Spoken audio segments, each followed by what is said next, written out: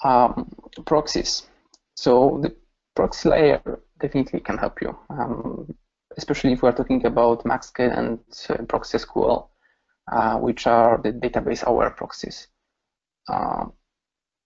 What is nice with them is that they detect the changes in your topology. So if host node is down, the traffic will be routed to somewhere else,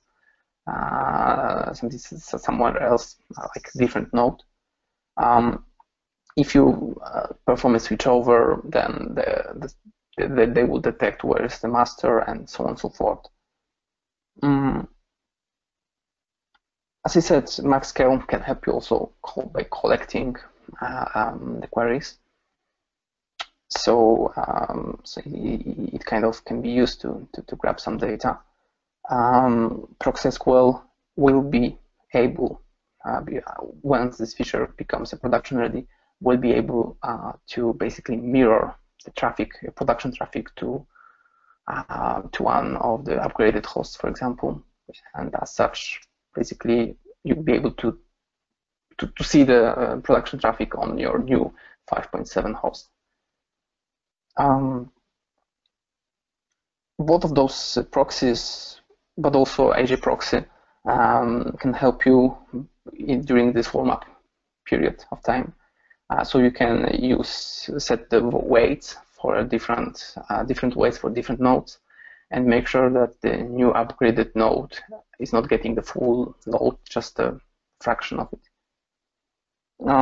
Proxy SQL also can help you to perform graceful switchover when combined with some external tools like MySQL RPL admin, MAJ, or Castle Control. So basically, you can run a graceful switchover without any errors whatsoever hitting the application. So no rollbacks, no errors. It's just a there's no notion on the application side that something happened. Everything is transparent. MySQL RPL admin and MAJ, especially MAJ, is it's a topic for a webinar on its own. But those tools can help you running switchovers, among others, of course. But in this context, I would focus on this one. So instead of making changes manually, which could be more or less, error prone, but also which will take longer, you can automate it. And those tools can work with Proxy SQL, as I said a slide earlier, for this graceful switchover. And of course, Castle Control. Castle Control can help you provision new slaves, new nodes. It also can help you to perform switchover.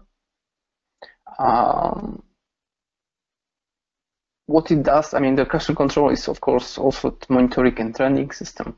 So it gives you information about the application status, whether everything is fine or not, whether the the upgraded nodes are lagging or not. It gives you information about the load on the system, so you can compare if this new node is, handling the traffic properly or not. So obviously, a lot of information, and this kind of management overview of your environment during the upgrade process. And if you'd like to take a look at different different aspects of MySQL operations, but also about the upgrades, maybe not MySQL 5.7, but different upgrade processes also for Cloudera clusters, you can check out blogs on the severalnines.com webpage.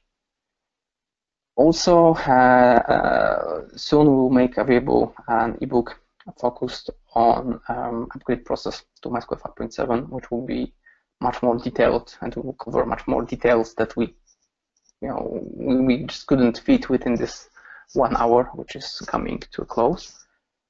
And of course, we will be at PKN Live in April. So if you'll be there, just we'd like to. It would be nice if you just come and say hello to us.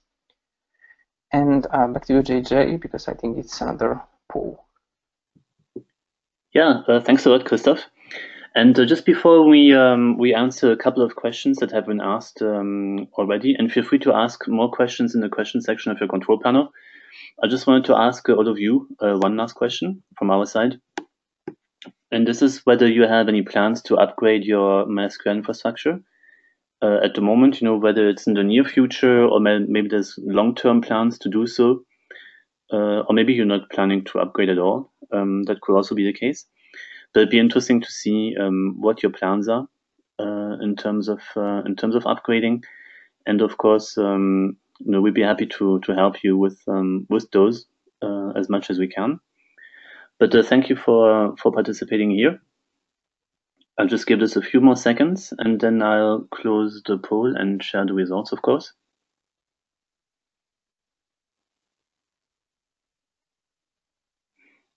Great. Thanks very much. I'm just going to close this now.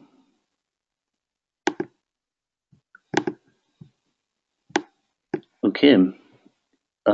So it looks like a majority of you are looking into upgrading in the near future, which is nice to see, of course. And then it's a little bit spread across longer term and no specific plans yet.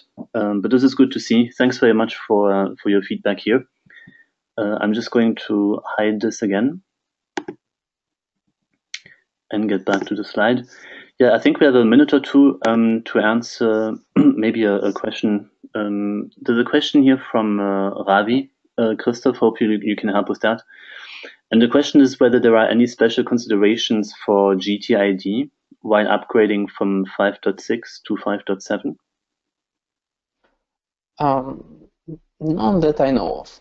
I've seen the GTID working really nicely and reliable way when replicating from 5.6 to 5.7, so it can be combined without any issues. It is compatible. Maybe some problems might happen if you try to do some magic with with this multi-source replication. But if you're upgrading, then there's not much magic around, so it shouldn't be a problem. Okay, great. Thanks very much, Christoph. I hope that answered your question, Ravi. And so we're just after the hour, so we're just over the time that we had for today's webinar. So thanks, Christoph, for the presentation today. Thank you, and thanks to everyone who joined us and for your participation. You can find my contact details here on this last slide, jj@7nines.com, if you have any follow-up questions. And of course, you can always visit us on our website as well. We will have a new webinar at the beginning of April. So look out for an invitation for that. And we will communicate the replay information for today's webinar within the next 2 days. So there'll be an email and a blog about that. So look out for those as well. And for those of you who are going to Percona Live in April, we look forward to seeing you there. Feel free to come and say hello. We'll be happy to talk to you. So thanks very much for today. Have a good rest of the day and a good week, and we'll talk to you soon. Thank you. Take care. Bye-bye.